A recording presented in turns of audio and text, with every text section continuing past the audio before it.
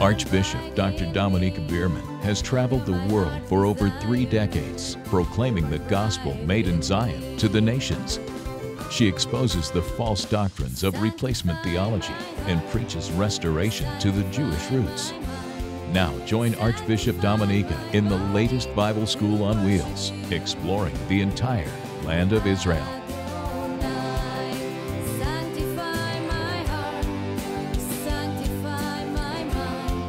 We are now with the Mediterranean Sea over there in front of you, and it is the gate of Israel. I mean, you can see this area is very strategic. Understand that seas and oceans are always very strategic for a nation.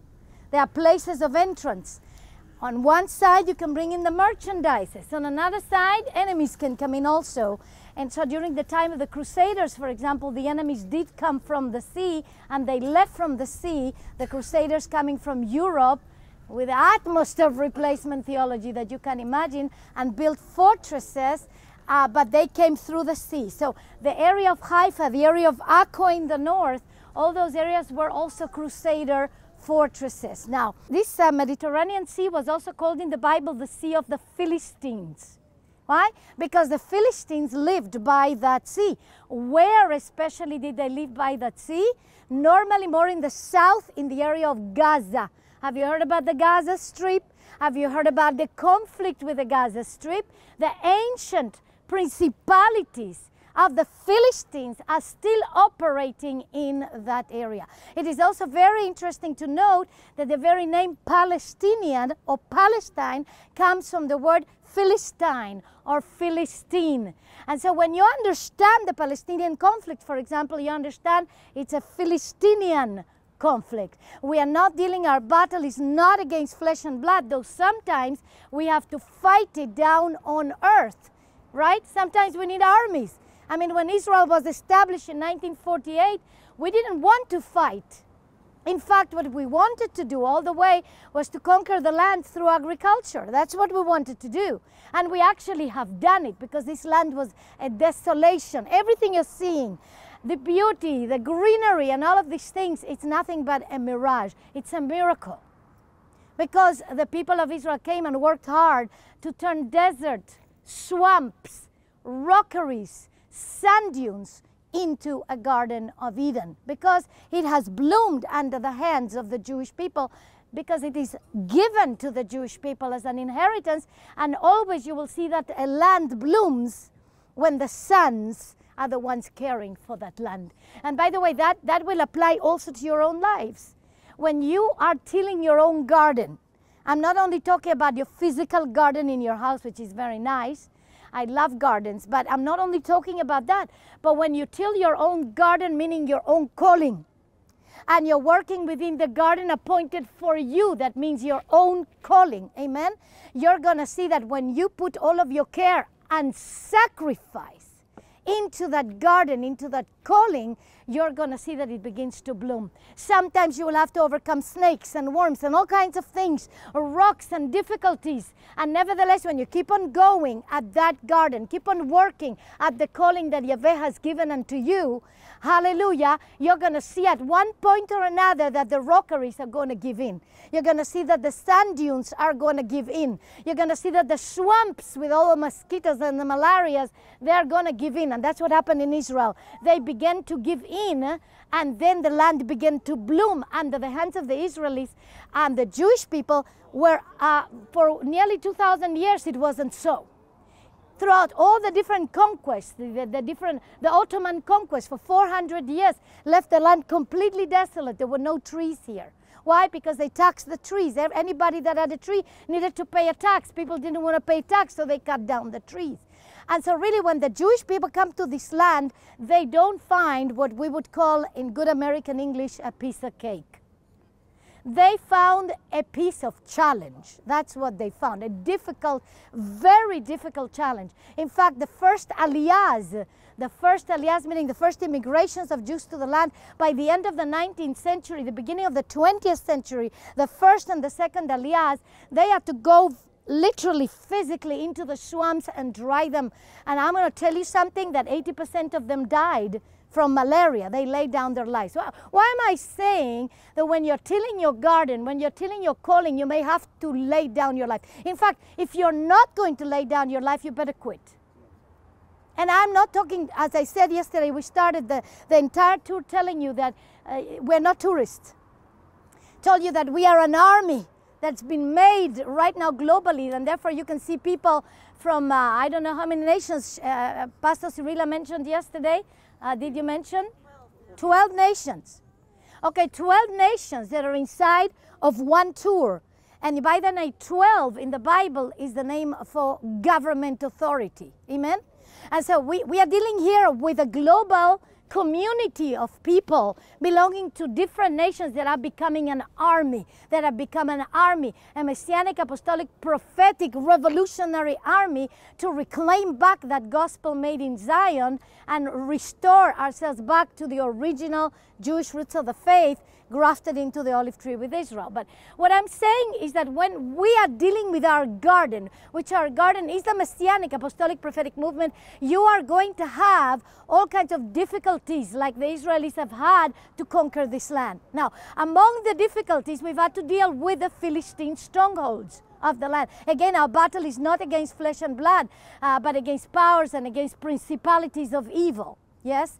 However, sometimes we have to fight the battle physically. Yesterday, I began to show you how important it is that we connect the spiritual with the natural. You see, in replacement theology, there's been a divorce between the spiritual and the natural. Kind of like we have an abstract spiritual faith in the zone there, but no works down here on earth. But that is not the way the original faith goes. In fact, we can see in the book of Yaakov.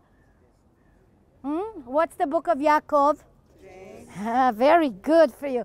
James, because King James wanted to eternalize his name in the book, but really it's Yaakov, the brother of Yeshua, that was the leader of the congregation in Jerusalem, and he said, faith without works is dead. Can you say it with me?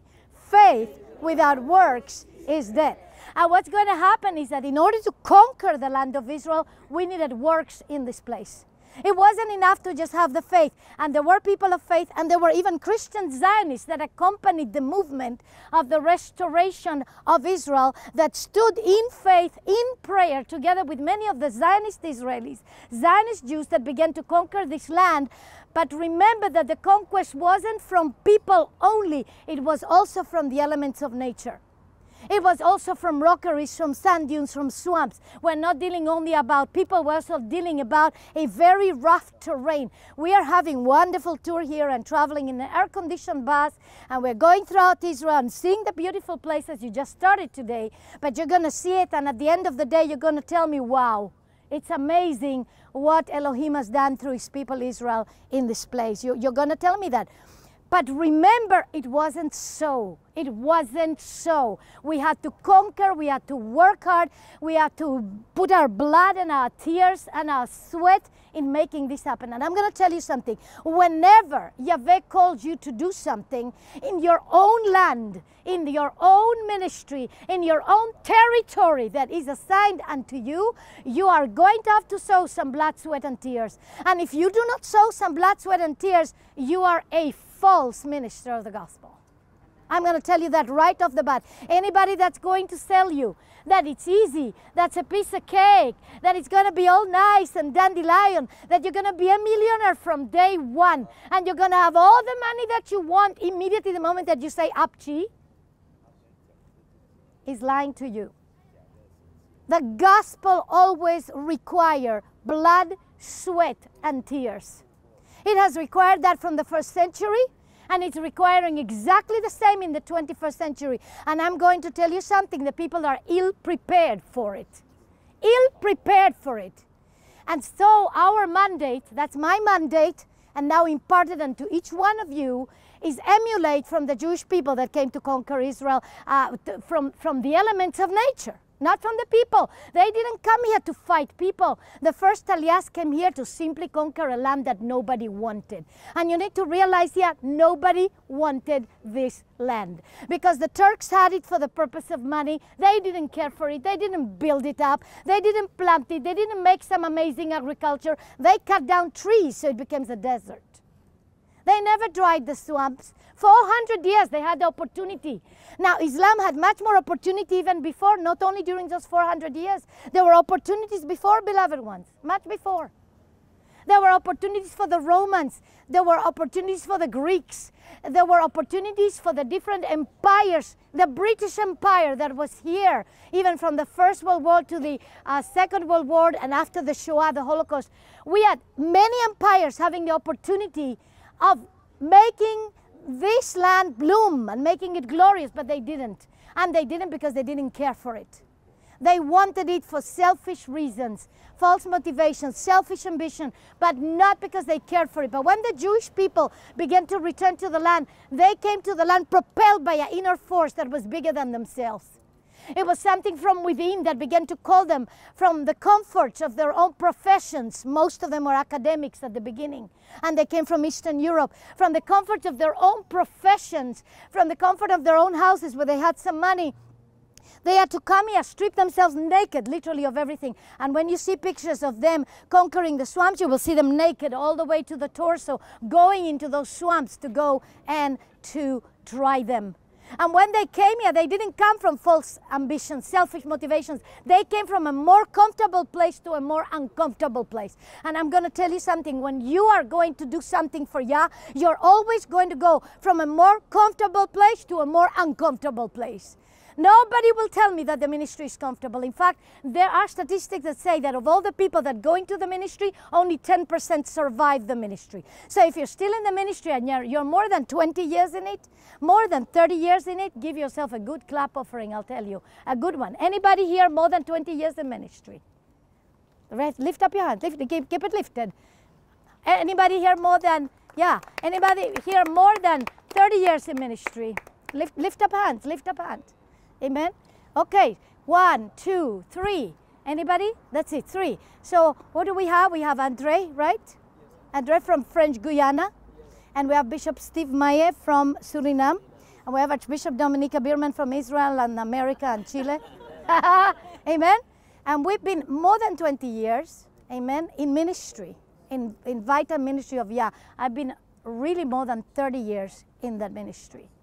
And I want to tell you that the mere fact that we're only 3 here, that means that not many survive it all the way to the end. And those that are younger in ministry, if you've come very lately to become a minister, please take some example so that you understand that everything possible will and can be difficult when you're tilling your own land, when you're assigned to your own territory. But if you're willing to lay down your life, blood, sweat, and tears, money, and everything else in between, you're going to make it, and you will be able to leave a legacy for the next generation to come after you. Are you with me, what I'm telling you? Hallelujah. Amen? You hear what I'm saying? You see, Israel is our example. Now, not because Israel is perfect, because I can tell you 100% that we Israelis here are very imperfect people. And I'm going to tell you also that many of us are sinners, simple, normal, regular sinners, sometimes more than others even. We are. But I'm going to tell you something. Yahweh has placed something within the Jewish people that makes us to survive against all odds. And that something is called commitment. It's called tenacity. And sometimes we have the right devotion, sometimes the wrong devotion, but it's also devotion. Amen? Beloveds, I've written this book, The Identity Theft, because I believe that identity is everything. If we do not know who He is, what the original gospel is, and who we are not going to succeed in this end of times to overpower the dictatorship and the tyranny of the powers and the principalities that are beginning to overtake the earth. It's becoming very dark out there, but this book will bring you light. Not only light, but equipping to become that powerful house of glory for the Most High God, for Yeshua, the Jewish Messiah. And so I'm going to tell you that in anything that you're ever going to do for Yah, ever. And do you know when I'm saying anything you're ever going to do for Yah? And I know that I've got among us some people that are government figures. I know that I've got among us some people that are in business arena. I know that I've got some professionals among us, and I'm not discounting you. Do you understand that in your arena you've been given a garden? If it is the government, if it's the army, I've got some army figures here. If it is the government, if it is the army, if it is the business arena, if it is the professional academical arena, you people, every one of you have been given a garden. Every one of us has been given a garden. In fact, that's the first thing that happened to Adam. Adam received a garden to till. And since then, Adam keeps on having a garden to till. Are you with me? Adam received a garden to till. Adam, say with me, Adam was given a garden. And in the garden, there was a snake. But instead of taking authority over the snake, Adam, that means in woman form and in man form, Adam in woman and man form, listened to the snake. They should have rebuked it, stopped it, paralyzed it. But instead of that, they listened to the snake. That is why man fell. Okay, so what I just told you is a mouthful, beloved ones, because that's the key for everything that you do in life. If I never preach to you one more message, and this is the last message you will hear from me, you already have everything you came for to Israel. And that is one message and one only. As long as you're going to keep your focus on Yahweh and He's calling for you to till your garden, whether it is in the ministry arena, whether it is in the business arena, whether it is in the professional arena, whether it is in the government arena, in the military arena. I think I've touched most everything. In the motherhood, fatherhood arena. We may have some mothers or fathers that are stay at home with their kids, and Yahweh showed you that is your garden that you need to till. Whatever it is, the garden that you are assigned to till, remember in every garden there is a snake. Just like here in Israel, when the Jewish people came back and they tried to conquer the land, and they did through agriculture, there were many snakes. There were many difficulties. There were many things that were speaking to them. Quit, quit, quit. God is not that good. Don't trust your inner feeling that you have to come and restore yourself back to the promised land. Do not trust what the Bible says about the Bible promises, like for example in Ezekiel 36:24-28, where it says that He will bring us back from all the lands where He has exiled us, and He will give us this land back here, and in this land He will give us a new spirit. He will wash us with clean waters, and He will give us a new heart, and He will be our Elohim, and we will be His people. By the way, I'm a prototype of the fulfillment of Ezekiel 36:24-28. My father was the Zionist leader of Chile. He brought Chileans to make Aliyah from South America in 1970, and with us we were 4 children, but there was a boatload of Chileans, academicals that came at the time. And here in this land, Yeshua revealed Himself to me at the Sea of Galilee, and in this land they washed me with clean water. I got mikved, hallelujah. And in this land I received a new spirit, the Holy Spirit, the immersion by the Holy Spirit and fire. And in this land, and from this land, He wrote the Torah in my heart. And from this land He sent me to more than 50 nations and hundreds of cities of the world to tell them of exactly the same God that I found here in this land, that is still alive and exists. He's the same one of yesterday, today, and forever, and He has nothing to do with religious systems. That's really the message. Amen? But I'm going to tell you something. When the Jewish people came to this land, they found the snake, and that snake was trying to tell them and discourage them. And you're going to find in every garden that you have been given, there's going to be a snake telling you, don't do this. Quit there. That's not where you should be. No, because God is not that good. What He promised, He's not going to keep. But once you begin to hear the discouragement in your mind and in your heart, you will remember my words that I told you, that that's the snake that is mandatory that will be in your garden. Why is it mandatory that the snake will be in your garden? Do you know why? Do you know why it's mandatory that the snake will be in your garden? Anybody? Give me an idea. Why do you think that it's mandatory that the snake will be in your garden? Come on, come on. He will help you to Pull the it. objective. Why? He will help you achieve your objective. Exact. That's interesting what Colonel Francis just said. What did he say? He said it will help you achieve your objective. Now, how can a snake help us to achieve our objective? Anybody, please, go ahead. You have to overcome what he's You will have to overcome what he's throwing at you. Did you all hear? You will have to overcome what he's throwing at you. And when you overcome what he's throwing at you, what is that going to make of you? An overcomer. Very simple. An overcomer. That's exactly right. You see, people would like to have ministries without snakes. People would love to be in business, government, military, in the professional arena, in their homes, in their families, without any snakes. They would love not to have to encounter the snake. But I'm going to promise you, from the beginning of mankind and until now, we are going to encounter the snake. And the best that we can know, instead of being in denial and like an ostrich putting our head in the ground and saying, well, you know, better I don't see it, I don't know, it's not there. No, better, the best we can do is to know it, because it said, know your enemy. One of the best ways that Israel has succeeded in all the battles that we've had, and we're going to hear about some battles even as we go towards the Golan Heights. Your tour guides are going to tell you about some of the battles of Israel that we've had to fight. So many battles from inception, from the beginning. We didn't want to fight the enemy, but all the nations around, all the Arab nations, we were a thorn in the flesh in the midst of Islam. A thorn in the flesh in the midst of the Arab world. And therefore, from that moment on, they wanted to annihilate us, and they began to come against us, and they began to fight against us. Imagine that in 1973, and I was in Israel then, and I remember I was serving as a youngster. I was 16 years old, and we didn't just go to school at the time when the war happened here, but actually I became a helper during the war. In my case, the men that had to deliver mail, they were in the front lines. So I would go around at my age, 16 years old, alone with a huge sack of mail and going from house to house. No email then, yeah? No email, no internet.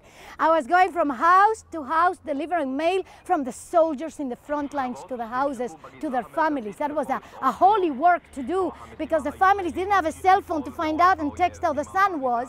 And so they were depending on that piece of mail to tell them if the son was alive, if he was okay, what was happening with him, you see?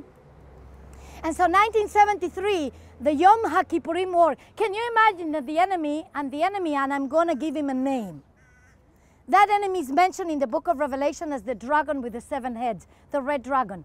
But that enemy principality is the principality of Amalek. And you're going to find the principality of Amalek in Exodus 17 that attacks Israel from the rear, attacks every time the weak places. We've been doing the anti-Amalek prayers during all these last almost 2 months. We've been declaring those anti-Amalek prayers, because Amalek attacks from the rear, attacks the weak places, just like the snake in the Garden of Eden. And so in 1973, can you imagine that the enemy would come at the holiest day of the year, when we are fasting, when we are praying, and attack us at that time, because the enemy knew that we were weak because we're fasting and we're praying at that time. Praise Yah, we won the war. Praise Yah that he intervened for us in this war, but it could have annihilated us. And the key factor for that war was the Golan Heights. Hallelujah, the Golan Heights, that was the place. If the Golan Heights would have remained Assyrian territory, all this area of the Sea of Galilee that we're going to see very soon, the Kinneret, and even all the way to here, would have been at the mercy of the Syrians. And the Syrians are the most cruel enemy. In fact, when you go to the Bible, the Syrians, I'm not saying they are all direct descendants, but some of them are. But the Syrians carry the spirit of the Assyrians. Hallelujah. Of the Assyrians of the 8th century that conquered all of the north of Israel and took the 10 tribes of the north to the exile in Assyria. And that was the biggest empire. They are also called the Arameans. And we're going to see the army of Aram, or the army of Assyria, Ben-Hadad, you've heard those names, connected with Elisha the prophet, for example, connected with Elijah the prophet, all of these names of Assyrian captains. Naaman, we're going to talk about that later on when we are in the Jordan River. And you're going to see that the same principalities are still sitting in the north at the border with the Golan Heights that want to again take all the north of Israel and cut it off the land of Israel, and actually take the whole land of Israel. So we are dealing in the 21st century with exactly the same principalities. If it's the Philistine principality in Gaza, if it's the Assyrian, Aramean principalities that are over there in the north at the Golan Heights, beloved ones, when we do strategic intercession, we need to learn the history of what happened in the past. We need to learn our enemy and then do strategic intercession from that place and pray the word of promise over Israel, because it's the most powerful weapon. In fact, the only real offensive weapon that we have is actually the word, is the sword of the Spirit. But we can't just pray our imaginations. We've got to pray the word of promise, because that word of promise is an affront to the powers and the principalities of Assyria, the powers and the principalities of the Philistines. And so all of this world thing that has been formed, the Palestinian cause, or all of these conflicts in the Middle East, is a spiritual conflict that is connected with the enemy, the devil, that wants to set himself as the anti-Messiah and be worshipped as God. And whoever takes the land of Israel, and whoever takes the Temple Mount, we will talk more about that in Jerusalem, then basically will rule the nations. And so when Israel began to come back, and we found so many problems and so many issues and so many difficulties and so many enemies to overcome, and understand that many people that came, they even came from the sea right here, from the Haifa Bay. Why? Because during the time of the Shoah, the Nazi Holocaust, many of them, they tried to escape Europe in ships. And they arrived here as a wreck of people. They were like skeletons coming out of the Shoah. And they arrived here, and the British Empire was ruling. And many of them that arrived to these shores, they were turned back into Nazi Europe to die there. It's called illegal immigration. It was illegal because the British had only made a quota of Jews that could come in. Even though this is the land of the Jews, but yet they made a quota of Jews that could come in. And so if we passed the quota, then they were sent back to Europe. And so it was called illegal immigration. Many of the first Zionists, first people that built this land, were those illegal immigrants. But they were not really illegal, because this is the land of promise for the people of Israel, for the Jewish people. So it was a lot of hardship to come into this land. Sanctify my heart. If you enjoyed today's program, we'd love to hear from you. Please send your comments, requests, or donations to kad-esh.org or mail to Kad-Esh MAP Ministries, 52 Tuscan Way, Suite 202-412, St. Augustine, Florida, 32092, USA. Have a blessed week, and join us again for the next Bible School on Wheels. Shalom.